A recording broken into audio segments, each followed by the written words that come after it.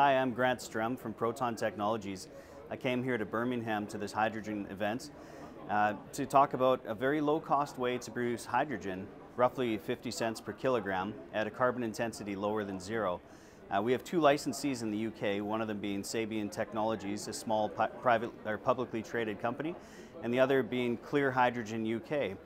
The first has an ambition to produce 20 tons per day hydrogen in the UK, and the second 5,000 tons per day in the UK. So it's pretty exciting to see what developments are coming and all the different companies that have arrived here that are passionate about displacing air pollution and reducing emissions.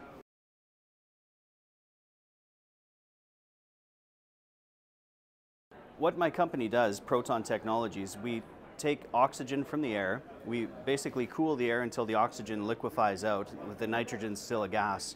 Then we take that liquid oxygen and warm it up so that it pressurizes to go down into an old oil reservoir.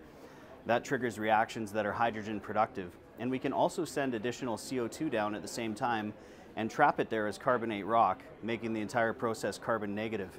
So there's large volumes of hydrogen potential, and when you think about an oil field, it's not that it runs out of oil when it needs to be abandoned, it's that it's depressurized and no longer economic. But the oil is mostly still in the ground, waiting to be oxidized and have its energy put to good use, for example, making hydrogen.